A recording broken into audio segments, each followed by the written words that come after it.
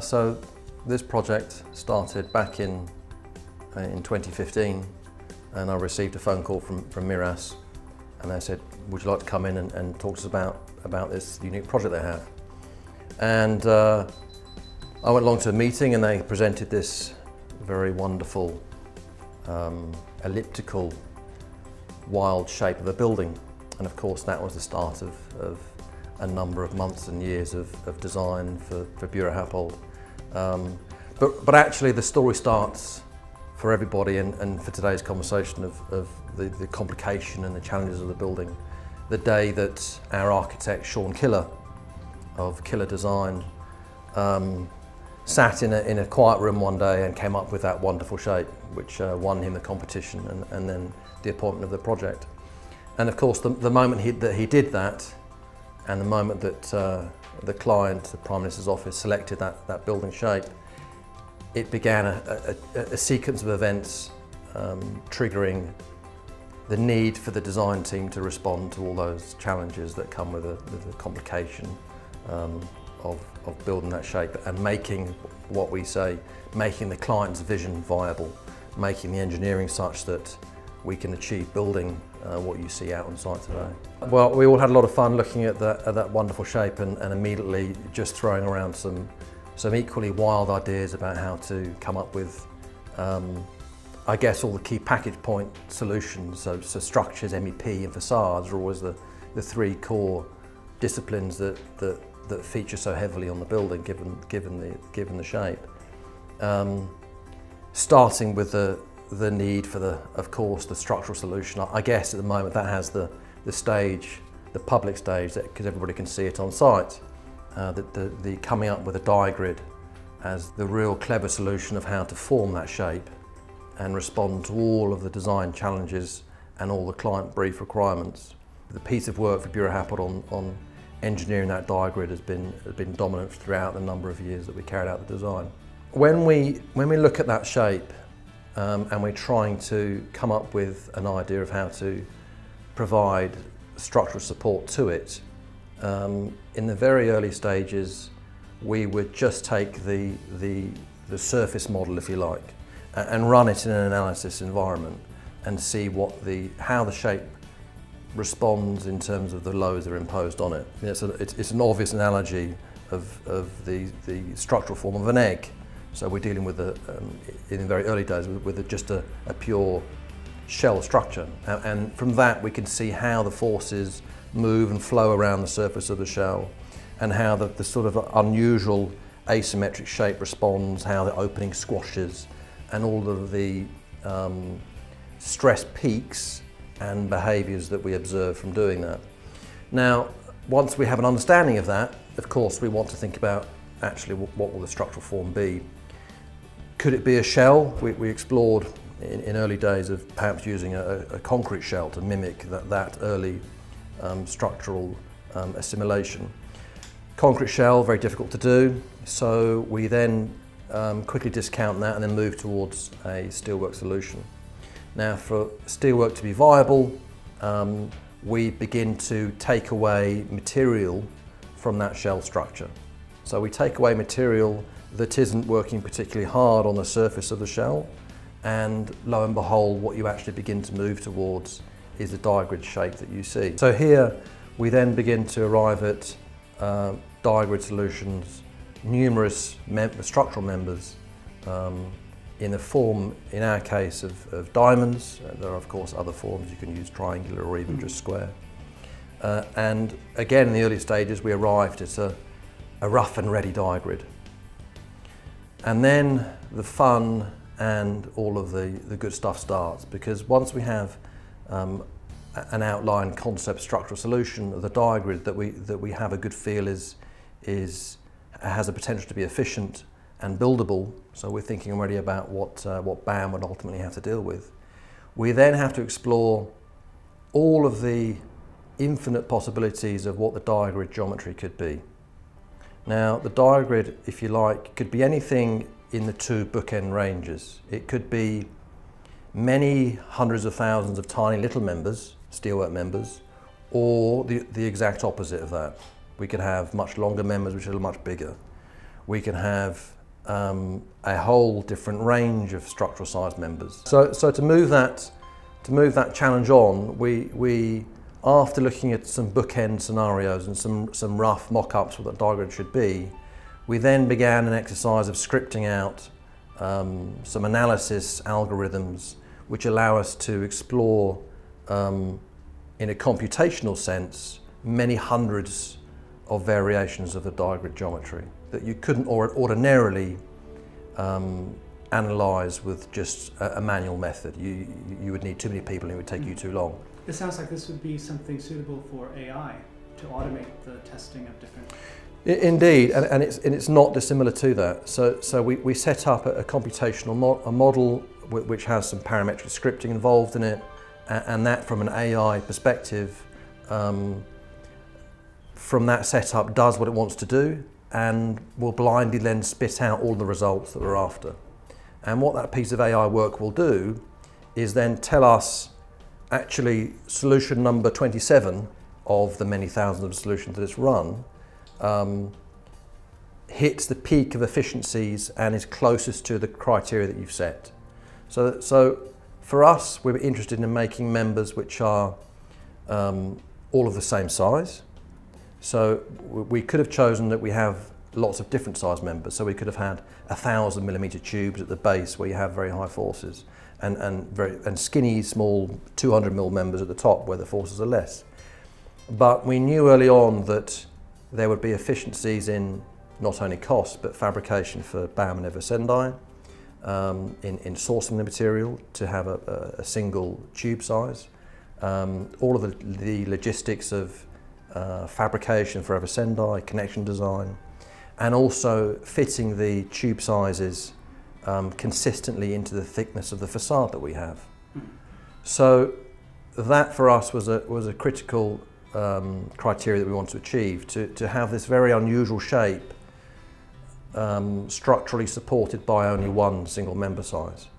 Is there any practical reason to have this shape, or is it just to push the limits of human achievement? Yeah, the shape does a number of things really. Of course, I guess top of the list, it is that wonderful wow factor landmark, and providing Dubai yet again with a world first of a building which is of this shape, and yet it fits in the site in a very particular manner.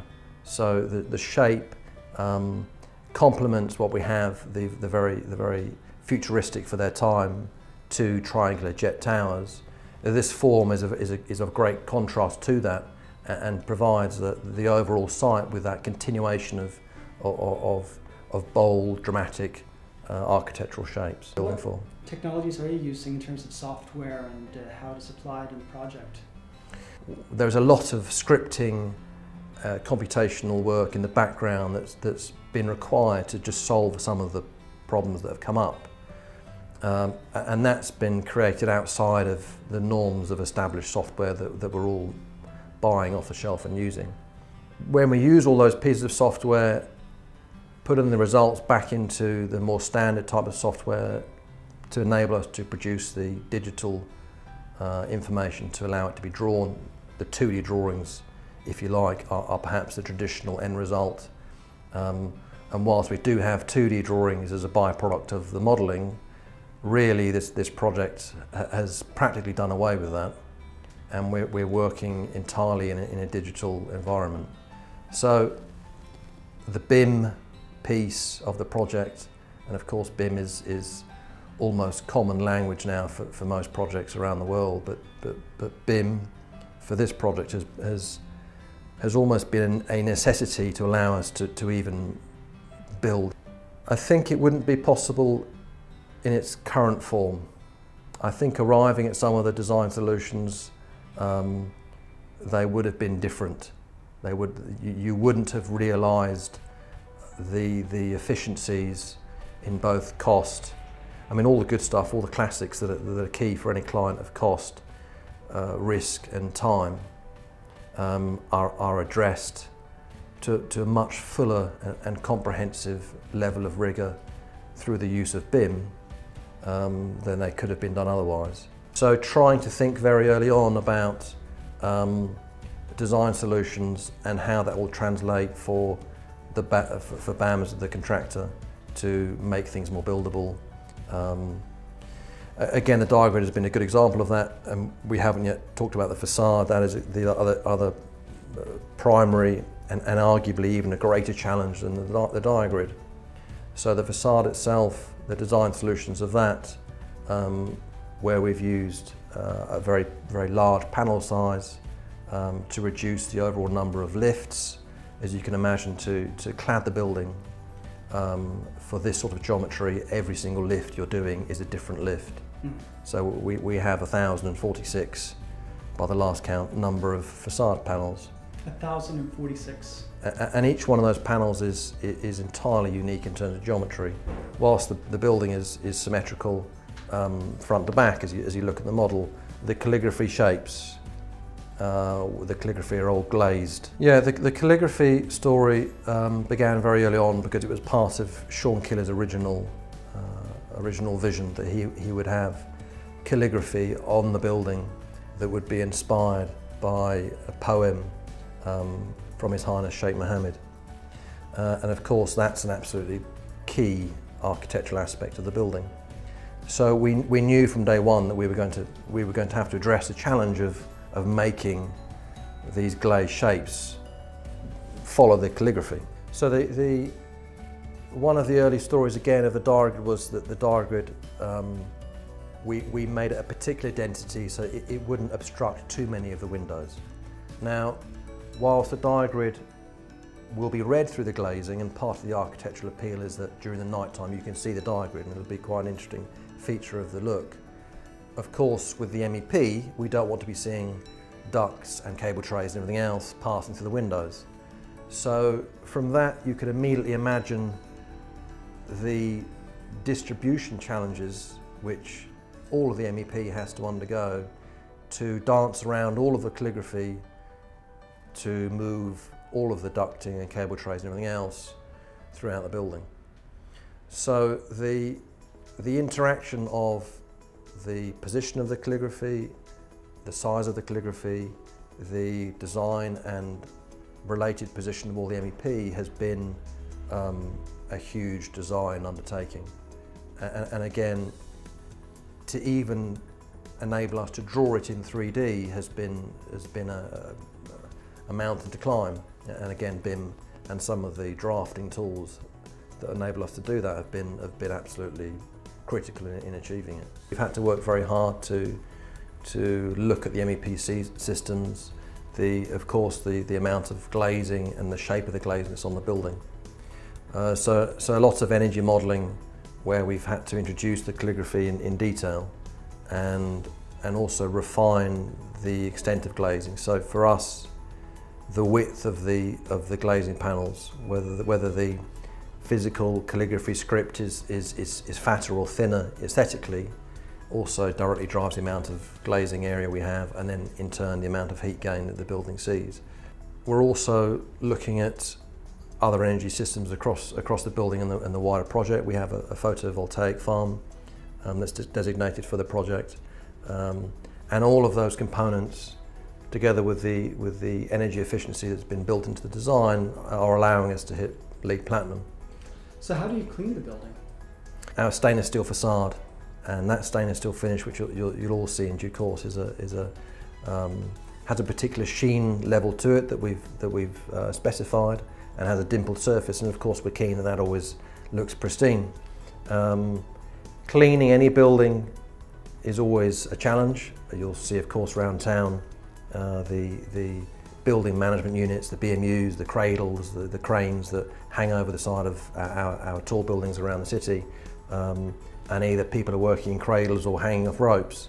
So to do that on this building is of course a challenge, and the model behind us actually is one of a number of models where we've, and it's funny because we often talk about lots of technology.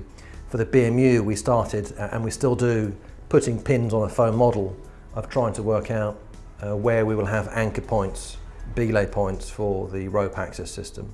So the building will be cleaned by rope access. We could have had some elaborate cradles and deploying crane systems that we've looked at in the early concept stages, but they of course rather impact the aesthetic of the building and detract quite a lot of floor area. Roughly speaking, the red pins on the top and the underside delineate the rail system that we're using.